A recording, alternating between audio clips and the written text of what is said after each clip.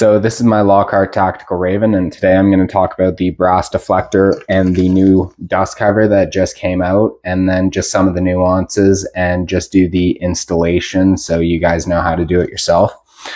So there are just two things that I need to address before I really need to get into the installation.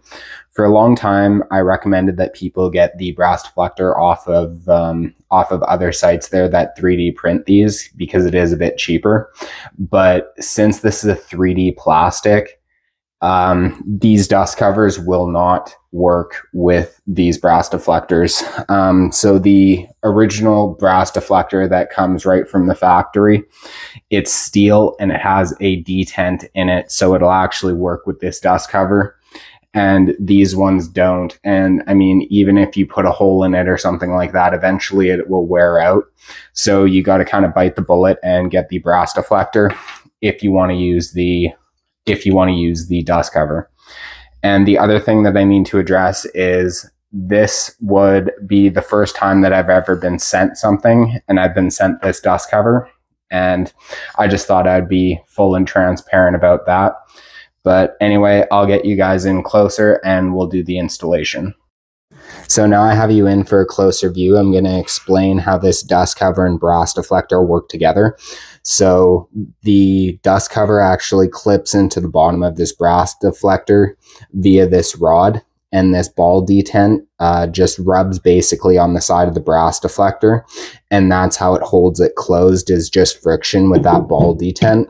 And again, that's why you can't really use the plastic one, because over time, this will flatten out this plastic and then your dust cover will just constantly stay open. Then what's really the point of the dust cover? So I'll get into the installation because it's fairly straightforward. So when you're ready for installation, I'll show you what to do and what all the components are.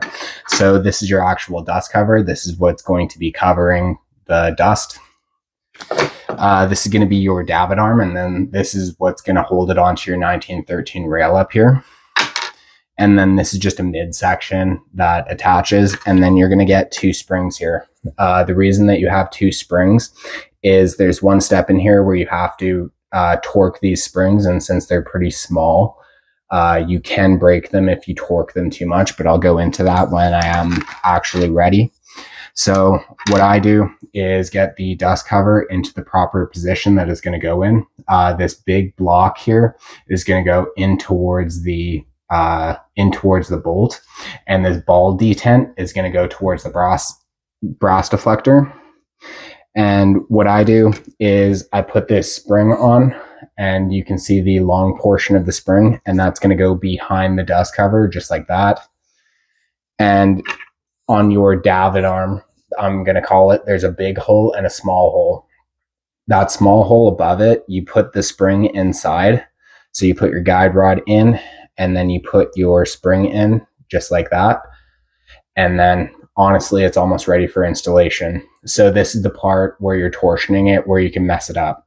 So they say go counterclockwise, one rotation. That's all you need. This is a dust cover, not really super high pressure. You don't need it, you don't need super tension on it. Just one rotation is good.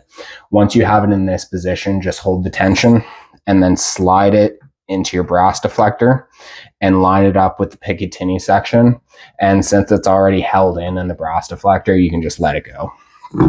So what you're going to do is you're going to take the midsection and your other side of the Picatinny rail, and then you're going to slide it in like that. Fairly straightforward, but this might be a bit tricky.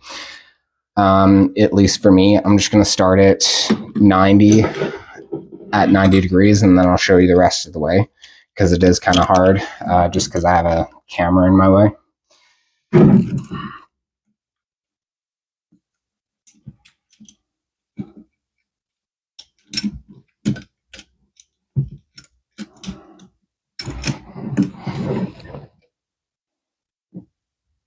All right, that's all there is to it. So once that is tight, what you're going to do is you're going to close your bolt, and you're going to try out your your dust cover. If it barely latches like that, what you're going to do is you're going to move this back. And the way that you can test it is you can close your dust cover and you can shake the bejesus out of the gun. If your dust cover opens, what you do is you just loosen off the Picatinny section and you just move this back. If you have it where you pull your charging handle and you can barely get it open and it doesn't want to kick open, what you can do is just move it forward slightly, because the way that you tension this is actually, it's just this ball detent.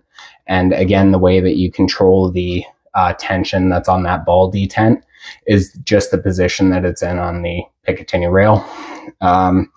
So honestly, like, what are my thoughts on this? I think, you know, being sent it aside, I think considering the workaround when it comes to what this is trying to be, I think this is fantastic. Like, this is a super, super clever idea, and it actually functions and it actually works.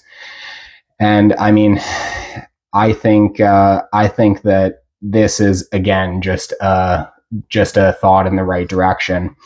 And I mean, there are other things coming, like the latch charging handle, which is fantastic. That was one of my complaints on it.